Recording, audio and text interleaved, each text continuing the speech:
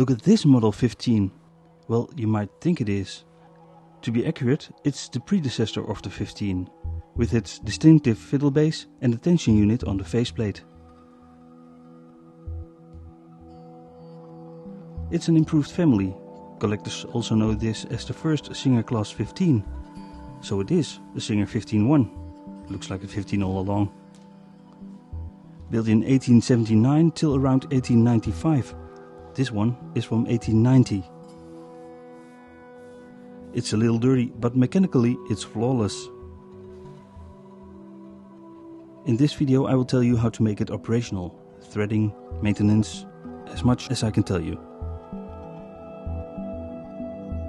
But to start with the needle, more or less every model had its own needle type. Like the 24x1 for the Model 24 and the 12x1 for the Model 12. And now Singer introduced the 15x1 for the Class 15, also known as the 2020 and the 705H. It became the standard we still use today. This needle was used in basically every Singer 15, this one, to this one, and this, and even this later Singer. Insert the needle with the flat shank facing inside, to the right. The Class 15 set the bar for what we know as standard, including the bobbin of the later models. In this improved family it's still not standard. It is thinner compared to the later Class 15 bobbins. In the later Class 15 we used this bobbin, but in the improved family you need the improved family bobbin. No, I did not make that up. Original bobbins are hard to come by, but luckily reproductions are still available. According to Needlebar, item number 2073 can still be ordered due to the fact that this bobbin is still being used on other models. And the bobbin needs to be mounted in the so-called long beak shuttle. To remove it, open the sliding plate or tilt the entire machine on its side. Move the wheel on the rear until the needle bar is in its lowest position. Carefully open the shuttle and the bobbin will drop out. And now winding a bobbin. The improved family was equipped with a number of different units. This, well, entity has or had a large wheel and the leather is almost non-existing. I hope it will function while I'm filming it. Slide the empty bobbin on this knob. The spool sits on the bottom plate. Guide the thread below these two discs. Usually the thread goes up to the winder, but in this case that's rather useless. Instead I go towards the unit on the right, in or around this curly metal thing towards the bobbin.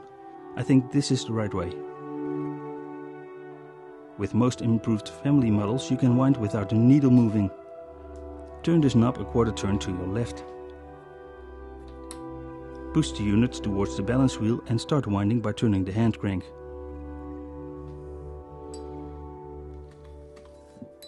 Well, that didn't work as planned, but you understand what I was trying to do, I think.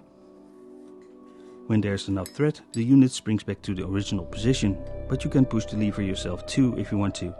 Cut the thread and slide it off. Don't forget to tighten the plate on the rear a quarter turn to your right. And now the hardest part, how to position the bobbin in the shuttle underneath. Hold the bobbin in your left hand, with the thread coming towards you from the top. Hold the thread around your index finger like this.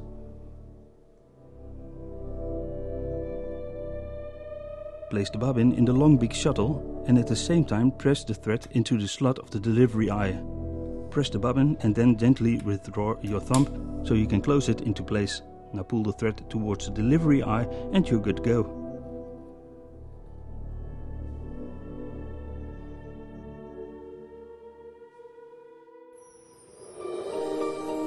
And now the important stuff, how to thread the machine. The spool sits on top of the machine. Grab the string from the spool and hook it behind this hook on the rear and then down towards the tension assembly. Behind and below the two discs and then up. Over the bar and let the spring catch the thread. then up to the take-up arm and pull it through from the rear to the front. Then down towards the first hook and the second hook on the needle bar. Pull the thread from left to right through the needle, which is placed with the flat side facing right.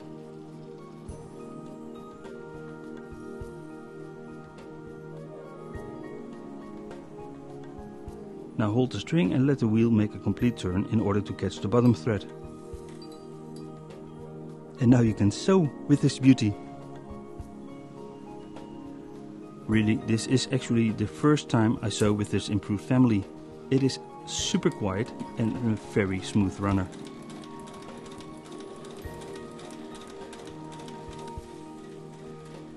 We can clearly see the oscillating hook system.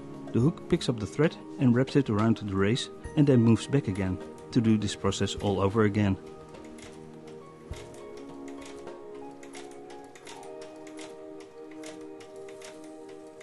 What else to tell you? Well, the upper thread tension can be altered using this knob, but you probably already knew that. The other knob or handle is on the front. It determines the stitch length. Loosen it, move it up and retighten it for a compact stitch, or loosen it, move it downwards and retighten it for a wider stitch. In order to sew, you need to move the handle away from you like this.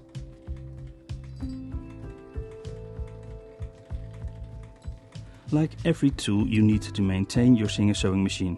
Once a while, deposit a drop of sewing machine oil in the holes of the machine. Only one screw holds this plate on the short side on your left. Does anything hinges or move? Deposit one drop of sewing machine oil. The same goes for the inspection plate on the rear.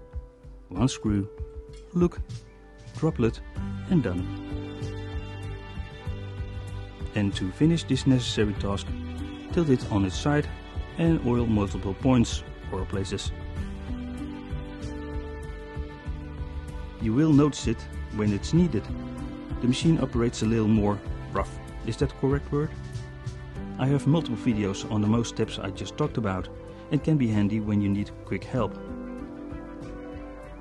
Well, did I miss anything? Let me know in the comments below. It really helps this channel if you like this video. I wish you a very nice day and I will see you in the next video.